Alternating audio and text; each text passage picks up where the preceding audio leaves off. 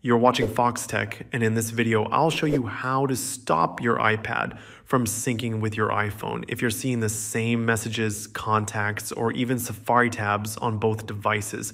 It's likely because iCloud and other settings are set to keep everything connected by default.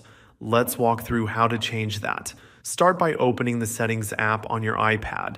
At the very top, tap your name to access your Apple ID settings. Scroll down to the list of devices linked to your account and tap on your iPhone.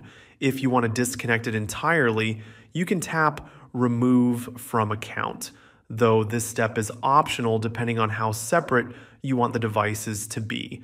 Next, go back to the main Apple ID screen and tap on iCloud. Here you'll see a list of apps that sync data between your iPhone and iPad. Turn off the toggles for anything you don't want synced, things like messages, photos, contacts, and calendars.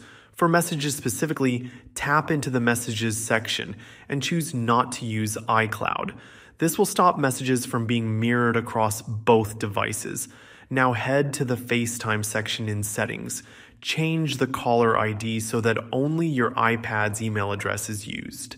This will keep FaceTime calls from being shared or answered on both devices. If Safari tab syncing is an issue, go to Settings, tap Safari, and turn off iCloud Sync. That way, your browsing activity stays private to each device.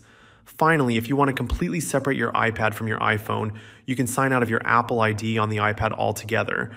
This removes most connections between the two, but also means you won't have access to shared purchases or some iCloud features. Thanks for watching Foxtecc.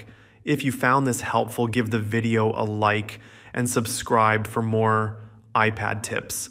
See you later.